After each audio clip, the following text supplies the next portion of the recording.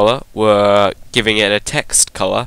We're saying position absolute, so it doesn't, so it can overlap on other elements. Okay, that's what position absolute will do for us.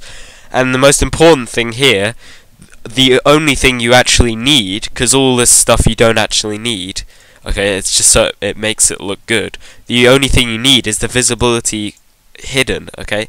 And what that says is when you first open this page, let me grab it again. When you first open this page, it will, the tooltips will not be shown. If I take away the visibility hidden here, on these two, you can see when we first load the page, the tooltips are shown.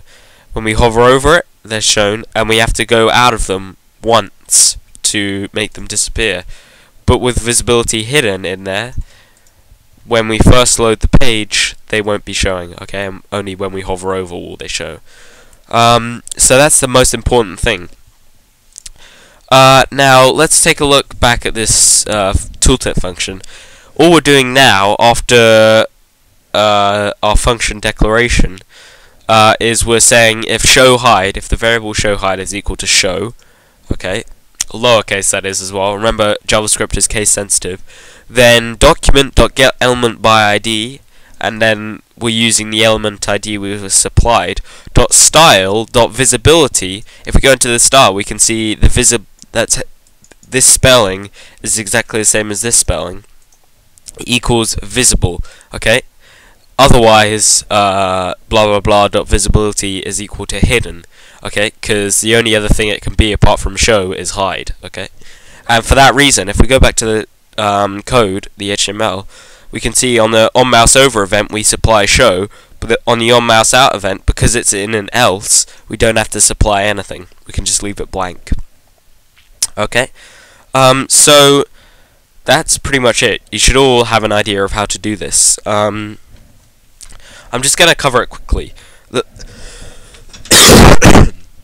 Sorry, excuse me. So the first thing you need is an image, and then you make an image tag in the source of your HTML, and you give the source of the image equal to the image that you made.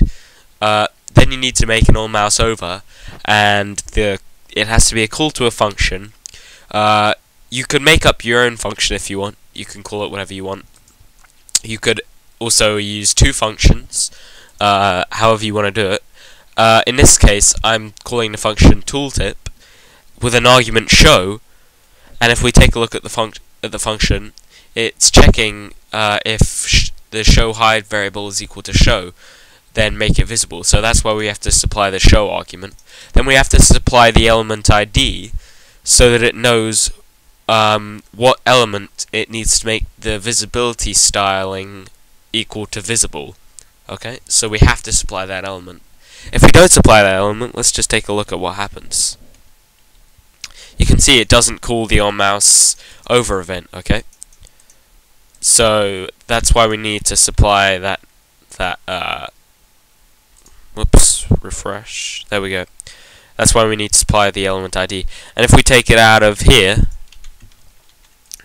then refresh a couple of times, you can see when we come back out, it doesn't disappear.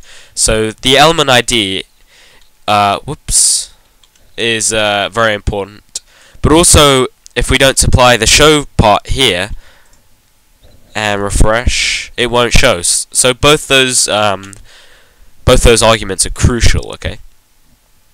Once you've done all those calls in the on mouse over and on mouse out events, you have to make sure that you have a div with an ID equal to the same element ID as supplying in the function calls. You can see here, when I highlight this, it highlights this because this is exactly the same as this. That's what my text editor does. You can see all three of these are highlighted, okay? And inside that div, you need to put the tooltip you want to show. And then the second most important thing is making sure that in the styling of that div, you make sure always that the visibility is set to hidden. So when you first run the page, it doesn't show, okay? Only when you hover over, it shows, okay? Whoops. I think that concludes it, really. I'm going to put the code up. Excuse me. I'll put it in a paste bin, probably. And I'll supply the links to the paste bin in the, what's it called? The description. So, anyway, thanks for watching, guys. This is a cool little feature. As I said before, you can apply it to lots of different things. So, have fun with it, and over and out.